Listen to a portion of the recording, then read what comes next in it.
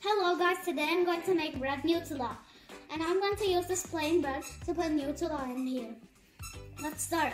So first we need a heavy knife and Nutella to put Nutella on the bread, inside the bread. And this is the only way to put Nutella. There's no other way, but mistakes happen. And now we're going to spread it again on the side, so it's a repetition of what that's going to tell us. Because I'm sure everyone will like this same video. I'm your famous videoer. We're almost there. We just need to taste that after it's done. We need to put the bread top on, and voila!